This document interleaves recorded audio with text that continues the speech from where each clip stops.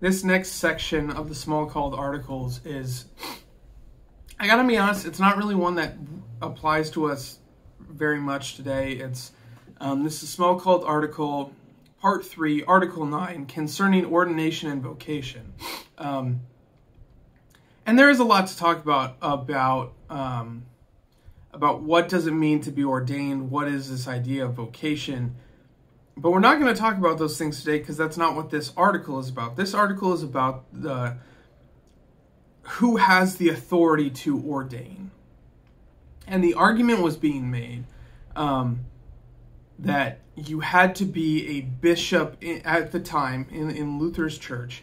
You had to be ordained by a bishop of the Catholic Church. So the Lutherans who were they weren't calling themselves Lutherans yet necessarily, but they were starting to separate from the Catholic Church, and the Catholic Church's response was, we're not going to ordain any more pastors for you.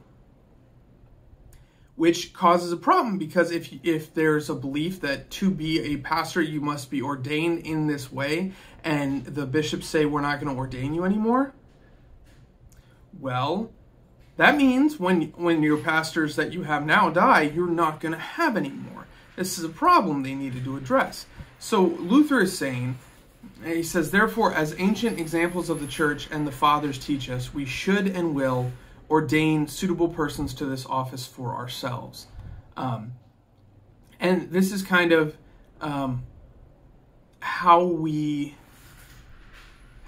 this is very much how we handle things in the LCMS. We have decided, and the wording, we've talked about this because it's in the Augsburg Confession.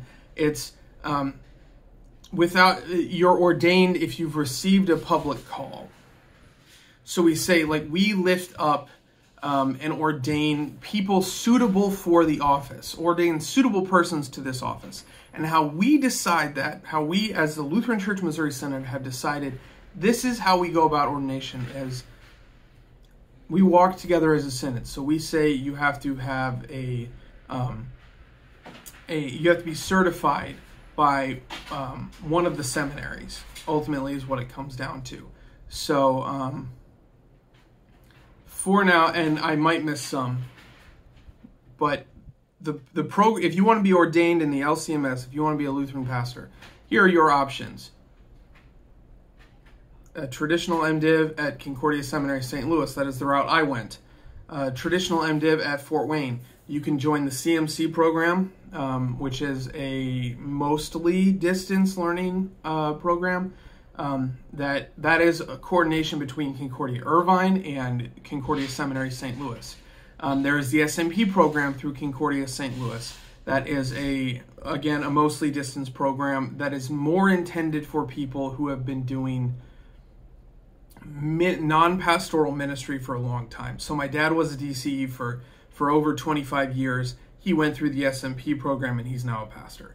I know other people who have been lay leaders in their church, not professional church workers. They've been leaders in their churches for a long time, and they go through the program so that they can serve in that way.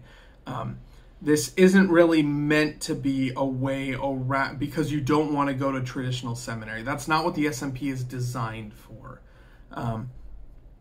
And I think the only other way is, if you're a pastor in another denomination, you can do something called colloquize, which I don't actually know what that process looks like, but essentially it's we want to make sure your theology is in line with ours, and then we'll say, okay, we'll accept you as a pastor in our denomination now. So that's how we have decided to, that is for us how we have defined suitable people for the office. And as a church body, we've agreed that that's how we're going to operate together. So that's Article 9 concerning, or Article 10, sorry, concerning ordination and vocation. If you have comments, if you have questions, if you have concerns, put them in the appropriate section below. And regardless, go in peace, serve the Lord. Thanks be to God.